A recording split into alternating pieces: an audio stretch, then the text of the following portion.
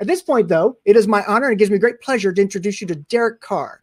He is another core engineer to a key Kubernetes contributor within the Red Hat engineering team, and he's going to walk us through some amazingly interesting content in the form of what does it mean to be a pod. We're going to drill down into that pod, and we're actually going to visit the pod universe and across the cosmos. So at this point, let's turn it over to Derek. Derek, over to you. Thanks, Bert. Let me share my screen.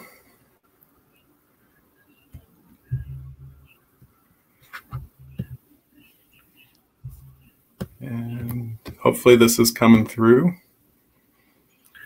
Yep, so what I wanted to do today was dived in a little bit deep into how pods actually work, right? We see a lot of innovation in the developer community wanting to run their apps.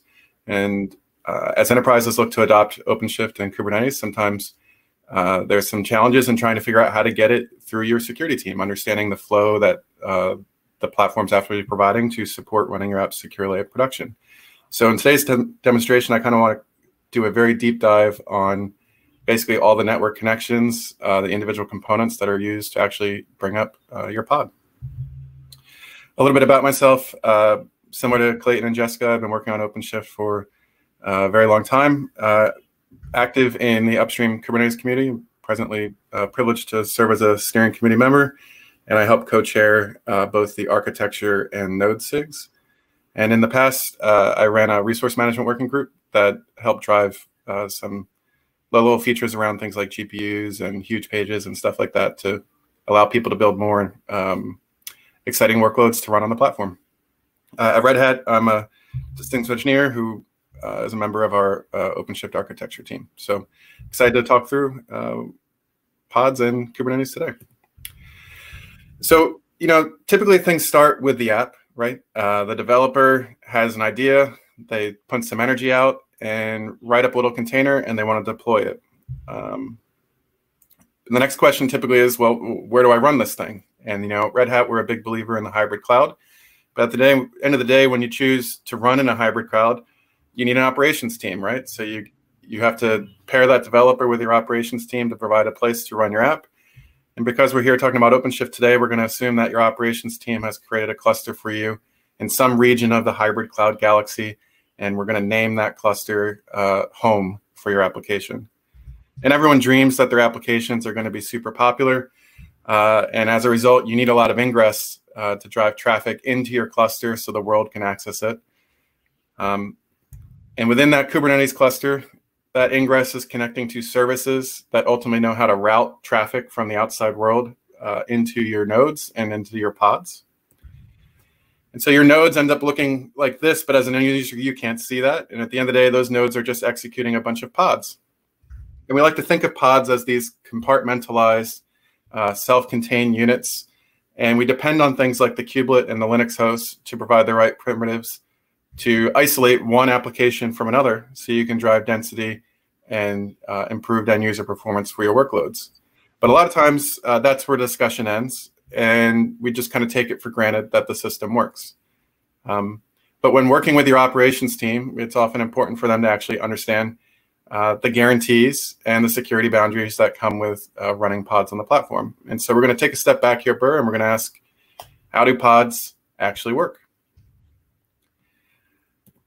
And so what we're going to do in today's talk is kind of run through a simple demonstration. A lot of people, when they interface with Kubernetes, type kubectl help, see kubectl run, and want to run a simple pod. In this case, we're going to run a busybox container and get a shell into that container. And we're going to talk through how that works. So what I'll do here is kubectl run. And we'll start my pod. Now, right now I have an OpenShift server cluster deployed in Amazon right now.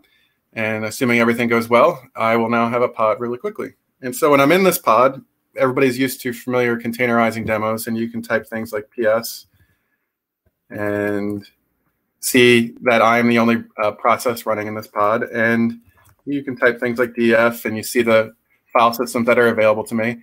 And we're depending on the platform to provide the right isolation between the host resources and the resources that are visible to the container. And so we like to ask, well, how does that work? And so what I want to do to take a step back here is talk from an end user experience, in this case, that kube control end user client, and talk about what's happened before I got that pod. And so the first key network flow to understand is basically that client to control plane traffic communication. So a default OpenShift distribution of Kubernetes will put a public load balancer in front of a set of machines that we use to label as running your control plane processes. And that control plane is basically running a key process called the Kube API server. And it's listening on a port, serving over TLS, traditionally over 6443.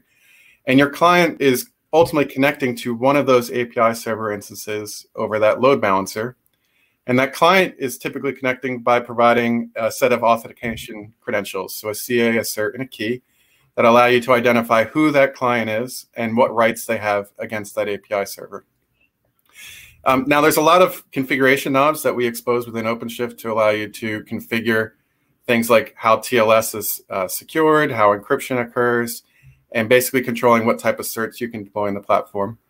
But at the end of the day, that client is interacting with that API server to declare the state that it wants to have. So in today's demonstration, when I ran that BusyBox container, I said, I want a pod, run it for me, please. I don't care where you run it, but then once it's available, give me a shell into that pod. Now, parallel to the API server, which is what the end user is interacting with, we have a set of worker machines that are connecting back to those control plane hosts to figure out what they should do. And so in this case, in a typical OpenShift deployment, you have a set of workers that are running RHEL Core OS, which is our immutable operating system optimized for Kubernetes. And each RHEL Core OS instance is running a kubelet process that is acting as the client to our API server to say, which pods should I run? And that communication between the kubelet and the API server occurs through a different load balancer because it's internal traffic to the cluster. In this case, that's called out as our API internal load balancer. And then that kubelet on that same host is going to interact with a container runtime. And so basically, the relationship between the kubelet and the container runtime are what controls ultimately getting your pod executing. And on the right-hand side here, you can see that there's some host resource state that the kubelet is going to set up to manage the isolated view that the pod has from the host. And so there's some state that's going to be stored, which I'll show within varlib kubelet associated with every pod that's running on the literal host file system. And then the kubelet's going to interact with a set of cgroup controllers that allow you to control the resources that each pod gets at runtime. And so today in Kubernetes and OpenShift, we support controlling things like access to CPU, being able to pin your workload to a particular CPU, how much memory your workload can get. If your workload requires huge pages, we can control access to those large memory pages, as well as provide protection against things like PID exhaustion. The hierarchy that we'll see pods get placed in is important. Every pod is associated with a quality of service criteria based on how it consumes CPU and memory. And based on those knobs that the user requests, you get classified into a guaranteed workload class, a best effort workload class, or a burstable workload class. In today's demonstration, we ran that kube control run for BusyBox. I didn't specify any resources that should be applied to my pod. And so the platform today is just going to be giving me best effort access to resources. And I'll talk a little bit about what that means afterwards. But right here, at a steady state, the kubelet is typically looking at the API server and says, what should I do? What should I do? And right now we have a node with no pods. Nothing's actually happening. But that's no fun. Even when there's a node with no pods, a lot of the patterns within Kubernetes are based around the concept of a controller. And a kubelet is really nothing more than the node local controller. And it's trying to achieve the desired state that the API server says it should have. And so when a node says, I have no pods, the kubelet's going to keep asking the container runtime to verify, are no pods actually running? Now, that communication that occurs between the kubelet and container runtime is over a Unix domain socket.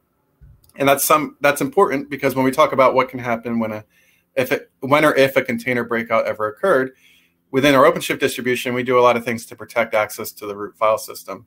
In particular, we have SC Linux always enabled. And so the actual end user container processes that I'll run here get a different SC Linux label than other pods running on that system that control actually what they can do on that host resource. And that's one of the techniques we use to protect access to the cluster as a whole. So in general, we don't have any pods running right now, and the kubelet's just always asking the container runtime, is the state as I desire? And so if you were to pull traffic between the two systems, you'd see a constant interaction about every 2 seconds. Is it as I want it to be? Now, earlier when I went and created that pod to say, I want to run a BusyBox container, my client went and sent that pod definition to an API server. And it's important that when you get your workloads onto Kubernetes, that you can control the actual resources your workloads have access to on the hosts that are running them. And with an OpenShift, we have a feature called the security context constraints. And this allows you to validate what host level resources a pod can access prior to admitting it into your cluster. And by default at Red Hat, we pride ourselves on being secure by default. And so we actually enforce what we call the restricted security context constraint out of the box, which basically denies access to all host features and actually will associate your pod to be run with a random UID and SE Linux context that's associated with just your pod's namespace.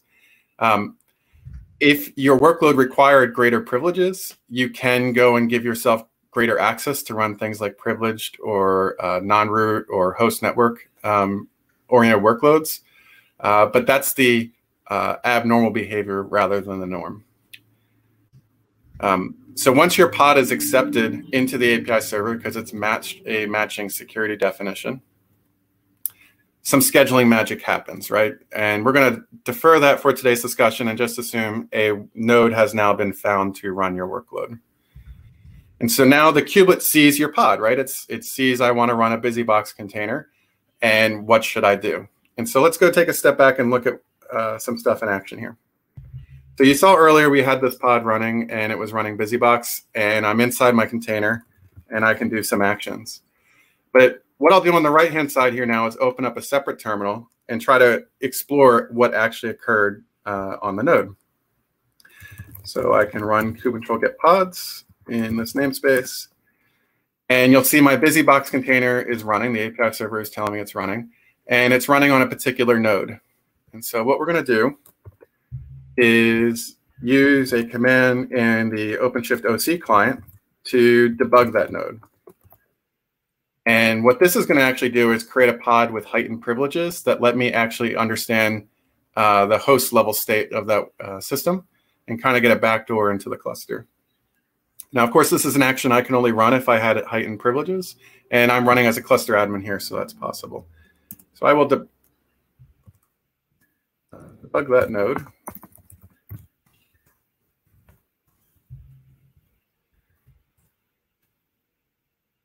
And now a pod is going to be started on that node. And once it's up and running, I can root into the host namespace.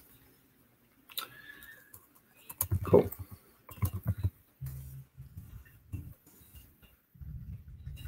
All right. So now I'm basically equivalent of SSHing into that node, but I'm running in a pod boundary. And there are some things that we can do to explore the state of this host. So as I talked about earlier, there's a kubelet running on every machine. So I can see it's actually running. And the kubelet's outputting the logs about the state of reaching my desired state. And similarly, there's a container runtime running. And that container runtime in an OpenShift distribution is the cryo container runtime.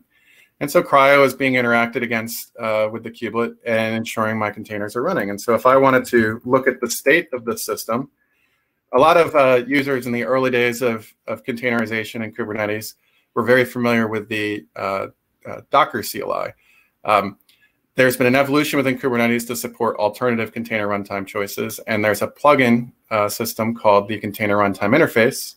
And now on every Kubernetes node here, there's a debugging tool that lets you interact with your currently configured container runtime interface called CRI-CTL.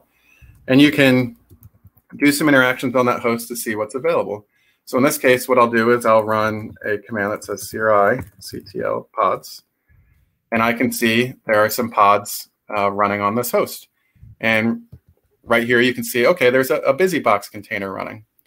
Now, that BusyBox container earlier, when I talked about it, is just a normal process, right? There's nothing special about it. And if I use normal tools, I can see where it's running. So in this case, I'll type systemd cgls. I can look at the actual C group taxonomy on this host to see where my BusyBox container is. And I said earlier, it's running as a best effort pod, and you can see the kubelet has gone and created a pod level C group to house that container. So how did that actually happen? So the kubelet saw on the API server, hey, you need to be running a pod, and that pod's name is A. And in this case, in our demonstration, it was the BusyBox pod. Now, in the host where the kubelet is running, pods can contain one or more containers, right? And you might have things like init containers or normal containers that can all run concurrently, all bounded by a common pod definition, right? And that common pod definition gives you a common IP address and a common view of, say, volumes. And so to provide resource isolation across those containers, the kubelet goes and creates a bounding C group for all containers in that pod that will control access to things like CPU and memory. And so that when you go in to create your first pod, the kubelet sees it and says, oh, I've got to go create a pod definition for my workload. And you'll see a new slice is created in systemd's taxonomy. Now, the next thing that the kubelet needs to do is get some host resources that might be needed to run your pod projected into your container. And so there are some resources that it will appear in every pod by default. The etc host file that's presented to that pod to control access to your DNS configuration, that's actually managed as a file on your root file system that the kubelet projects in.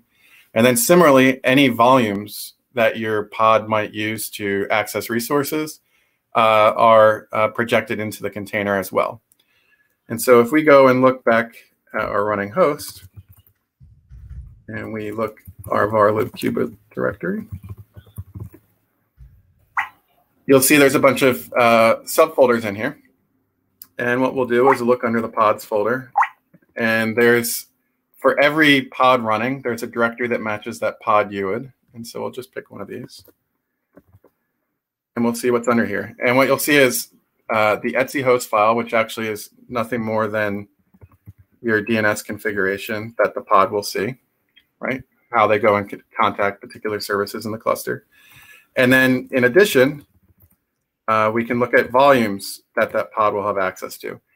Now, every pod in Kubernetes typically gets mounted with a secret that can then go phone home back to the Kubernetes API server. And so that gets mounted as a volume as well. And on here, you can see the secret directory for that. Now, there are many different types of volumes that pods can consume. And so if you're using things like secrets, those volumes are actually stored on a tempfs directory and never actually written to disk. Whereas if you're using things like config maps, they get stored and persisted on that local disk in the directory you saw earlier that we identified here. Once all the volumes have attached and mounted, and your container still isn't running, kubelet needs to go fetch the container image to run your container. And oftentimes, enterprise clients like to protect their container registry via a secret. And so in this case, if your workload to start to pull the image needs a secret, the kubelet will fetch the pull secret associated with that pod and pass it to the container runtime when doing a container image pull. Now, in this case earlier, I wasn't using a protected container image, but if I was, this is basically the flow here. The kubelet by default is very controlled on which secrets in the cluster it has access to. So in an OpenShift distribution, the kubelet can only access secrets for pods that are bound to its node, or secrets that are associated with pods image pool secrets. But it can't run or fetch arbitrary secrets for any arbitrary node or any arbitrary pod in the cluster. Once the image has been pulled, we go and tell the container runtime over the container runtime interface, we want to go and create a sandbox. And a sandbox is basically telling the container runtime, I want you to develop a way to manage a common set of Linux namespaces and an IP address for all the other containers that will be in this pod. Now, if you go and look at a typical OpenShift host, you'll see there's a lot of, for every container, there's something running that's kind of like a pause container. And that pause container is what's holding these common namespaces and IP address. One of the cool things that's recently just getting merged into Cryo is the ability to eliminate this extra container. And so we'll be using fewer resources per pod on every node. That's pretty cool. So once the sandbox has been created, and you'll see a new item in the C group hierarchy, the container runtime will now be told to pull the image using the secret, if any, that was there earlier. Oftentimes in OpenShift, we'll recommend to provide an improved security characteristic that the pod spec be classified to always pull the image, because what happens is even if the image is always locally cached on your node, when you pass the image pool policy of always, we will re-authenticate that that pod has access to the image. So if you're a security conscious individual and you want to ensure one workload isn't trying to use the image of another workload that it didn't truly have access to, you want to check out that pool policy option and specify always. Okay, so now we have our container image down, and so we have a file system that will define what we want to appear in our container, but we still don't really have a container yet. And so the kubelet will go, and for every container in that pod spec, tell the container runtime, please create a container for my workload. And there's a number of configuration options that the kubelet passes down to the runtime that controls how that container is ultimately containerized. So in this case, it's a lot of things that you might commonly see, like the command you want to run, the environment variables to pass, where logs should be stored, the amount of resources that that container should be given. But then there's some more advanced concepts that many users never have to actually look at that control what capabilities get added and dropped to that container. What is the privileged rights of that container? Basically, what access does it have to the resources outside of its container bound? And so if you go back and we look at our pod that we created earlier, we can see some of these things using CRI-CTL. So what I'll do is I'll look at our BusyBox pod we created earlier. And then I'll take the ID here.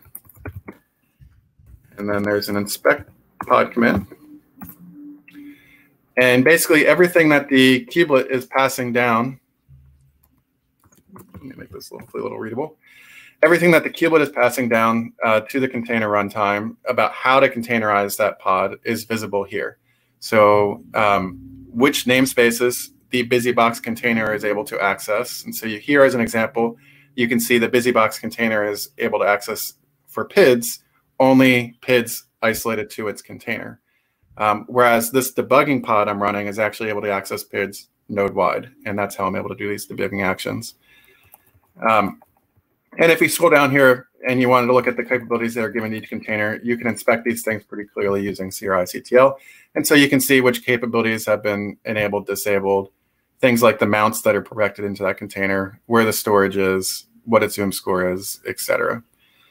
And so a lot of times if your container is not operating as you'd like, and you're really getting into the weeds of how to debug what's going on, CRI-CTL inspect for your container will prove to be an invaluable asset to supporting that.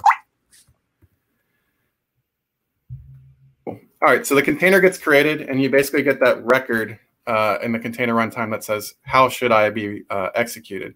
But you're not actually executing yet. And so there's a separate call within the kubelet that says to start your container. And so basically, now that that container manifest is on disk and says how you should run, the kubelet at the end of the day just says, please run me. And only at that point does your process get launched.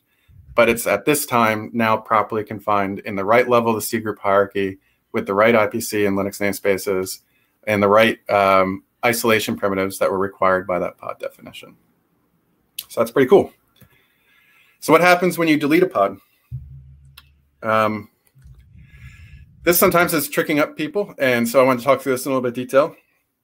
So the kubelet is always watching the API server to say, what should I do? What should I do? What should I do?